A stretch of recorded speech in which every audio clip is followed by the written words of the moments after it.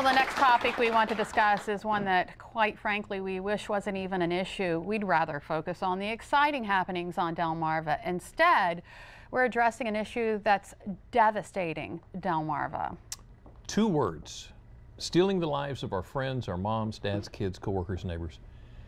2 words, powerful enough to instill fear in every person who hears them. 2 words that we all need to start paying attention to, and 2 words that we all need to stop.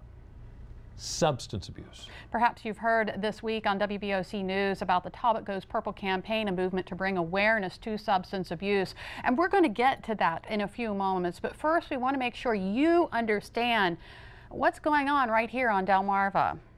Now, to help with that, we have brought in Talbot County Sheriff Joe Gamble. Sheriff, thank you so much for joining us today. Thank you. Good for having me. Okay, now, to quote you, you have called this issue the deadliest drug epidemic in our history. It's the deadliest drug epidemic in the history of our country, and that's just not Joe Gamble's opinion. That's the CDC, the Centers for Disease Control, opinion, and it's not an opinion, it's based on fact on the deaths.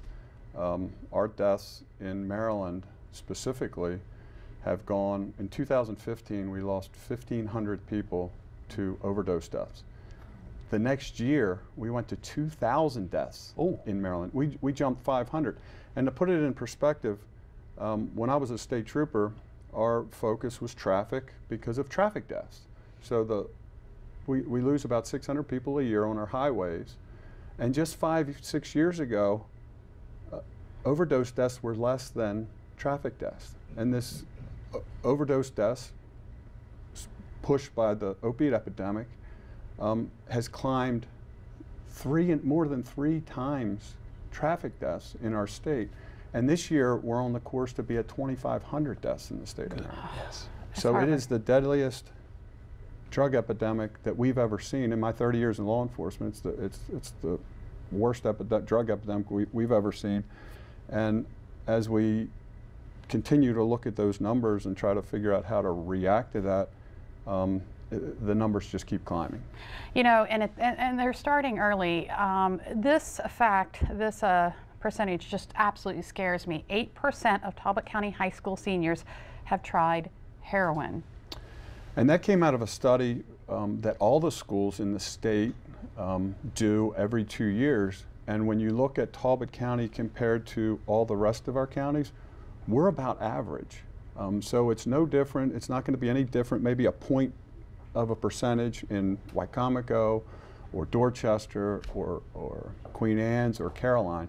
And when you look at our overdose rates per capita, Talbot's slightly under what the norm is for the shore, but it's very slight. So these numbers, you can use these numbers all across the state when you look at the amount of kids that are involved in this. And what, you know, every day as sheriff, I have people contact me about substance abuse issues in their family, reaching out for looking for help, and just people that just come ask you on the street, Sheriff, I don't understand why we have this problem on the shore.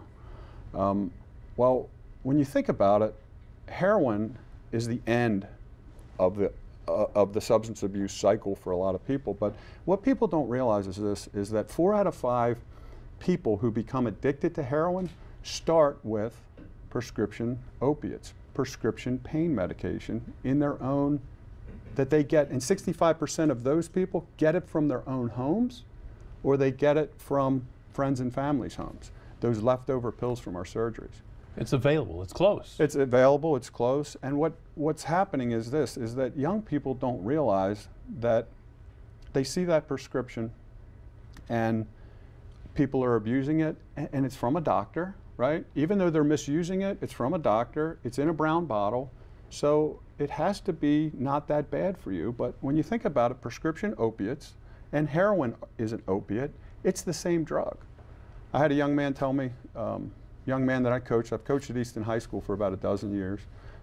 When I started this sheriff thing after I left the state police, I interviewed kids that I had coached that were actually heroin addicts. And I went to them, and they were in some form of recovery, and I went to them and I said, tell me your story. And we walked through their story. I'd meet them for lunch or buy them a cup of coffee, we sit down and talk. Well, a number of these young people, or all of these young people started with Actually, it starts with early drinking, middle school, marijuana use. Marijuana use becomes daily for many. And then a percentage of those kids, somebody introduces them to prescription pain pills that they've got out of their own parents' medicine cabinet, their friends' parents, their grandmother, their aunt's medicine cabinets. And then they become addicted to those. So they're actually opiate addicts on the pills. And then as those pills run out, they can't get those pills, then they go to heroin. That's why it's reaching every segment. I mean, we have some great families in Talbot County, and I've been in some of the most wonderful people's homes whose sons and daughters have become addicted because of the prescription pills.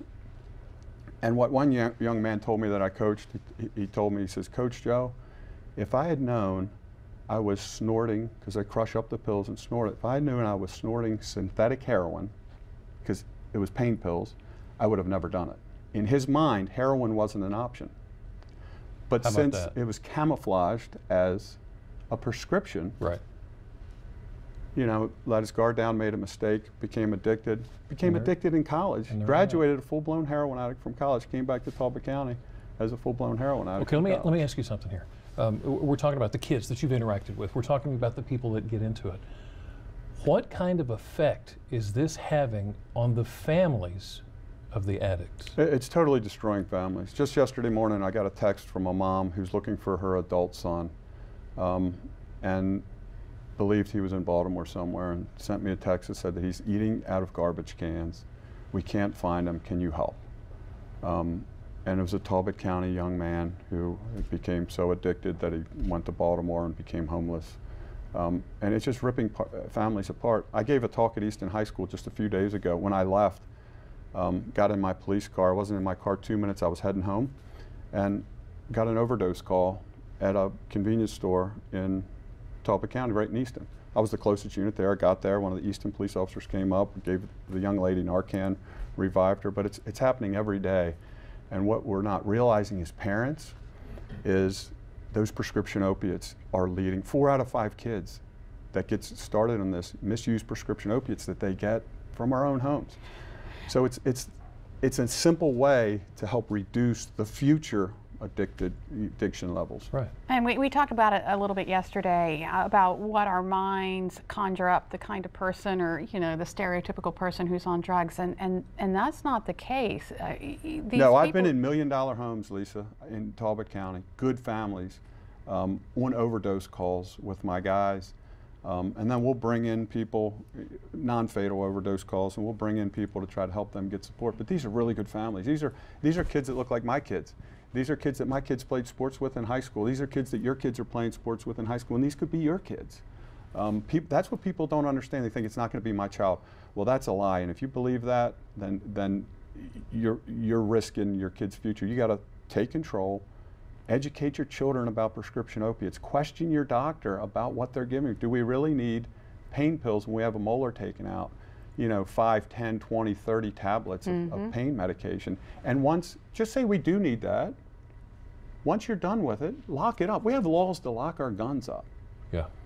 Gun crime, it doesn't even come close to the amount of people that we're losing because of those prescription opiates. It's not even close.